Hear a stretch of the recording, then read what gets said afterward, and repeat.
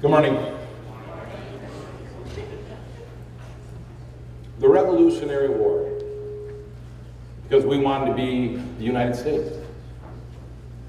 The Civil War was more about what we wanted to be. Two things major came out of the Civil War. One, that we were going to have sovereign states. No, it was a sovereign country. And also, that all men had rights. We didn't know what that meant at the time, and so then came the 14th Amendment. It said things will be equal. Unfortunately, we couldn't figure out what equal was, so we did it separate and said that was going to be equal. That was further pushed in a decision made with Plessy versus Ferguson that said separate and equal is okay. And it just reinforced that it was going to go on like that. And so for the next 50 years, Plessy versus Ferguson became sort of the law of the land. And then in 1954, we had a decision that came down in Brown versus Board of Education. And it said, separate can't be equal. It's not possible. Either things are missing or they're not to the same level. Well, then a decision came with the civil rights, and then they finally addressed a little bit more and said, well, we're going to have equal, and it's going to be equal based on race, religion, and lots of other things. And we still didn't have rules and regulations that went with this, so we had to try to figure it out.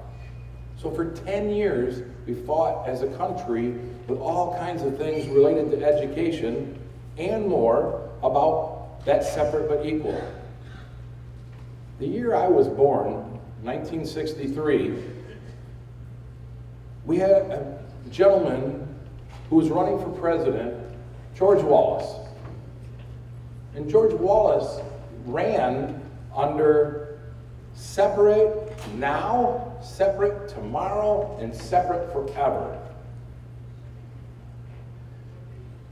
And he stood in front of doors at the University of Alabama and said, it's going to be that way.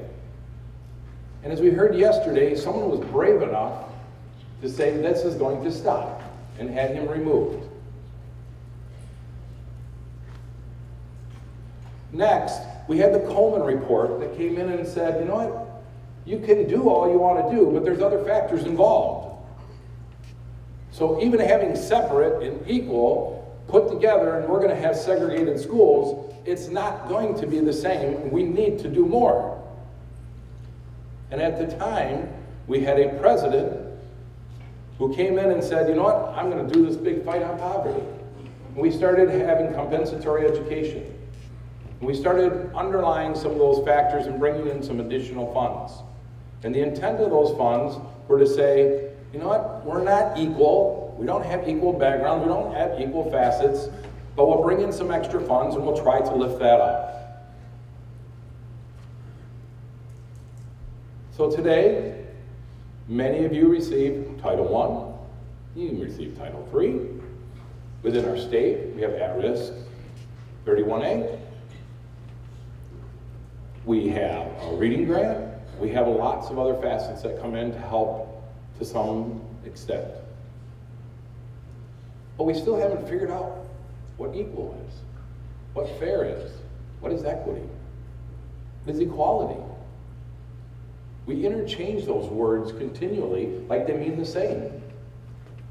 I don't know about you, but I remember many times as a kid saying, that's not fair. And my parents would say back to me, life's not fair. When I was a kid, fair meant equal. You got $5, I get $5. If I'm going to shovel this part of the driveway, you're going to shovel that part of the driveway. But as I became older, I came into seeing equity a little bit more. Equity was, we didn't all need the same.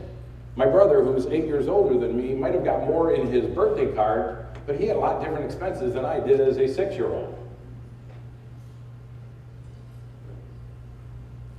When I look around, some of you have glasses. I have glasses too. I am cheaters. Is that fair? I mean, we all were given the same eyes. We all have eyes. But some of you wear glasses so that we can both accomplish the same task, and that is to read.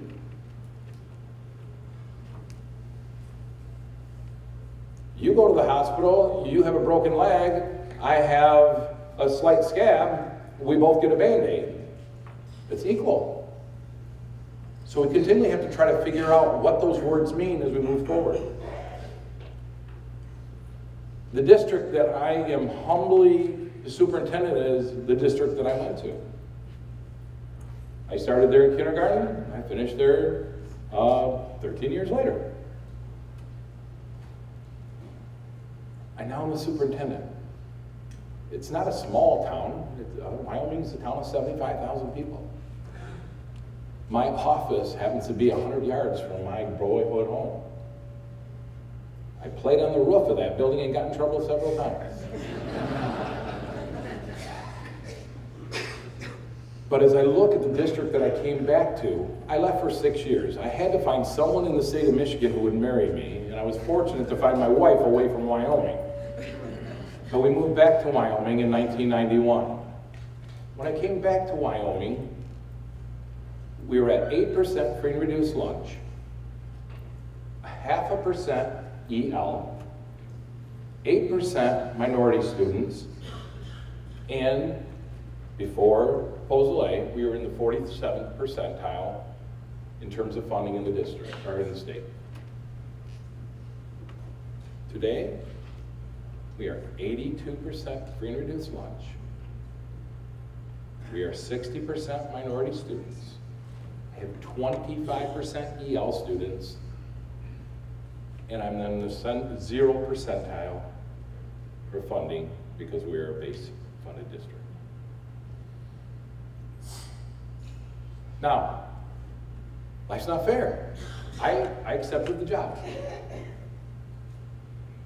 So, I have a choice to make. I either accept it the way it is, or I have to do something to change it. So, when I took over our district, we had 2 high schools. And those of you who know anything about Wyoming, and I know some of you probably would even come up and say, hey, how are the Vikings doing? How are the Golden Hawks doing? I don't know, we don't have those 2 high schools anymore. We couldn't even make budget. I've lost a quarter of my kids in the last about 10 years, a little bit more.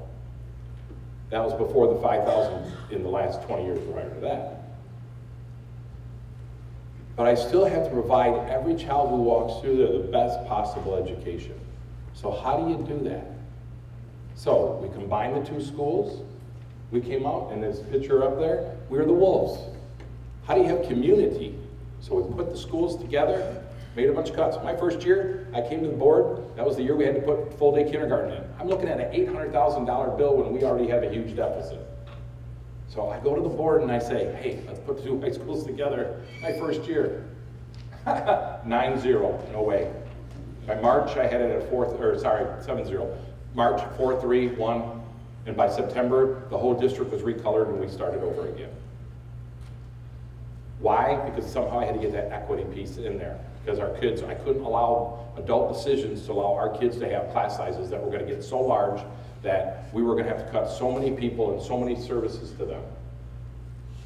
So I ask you as we move forward, I live in a very fortunate county, Kent County, and we have wonderful support from our other superintendents. They have supported me, they have supported our kids in many, many ways. So I ask you, what are we going to do moving forward? My opening day, I walked down to a room, and there were 6 adults coming out of a kindergarten room.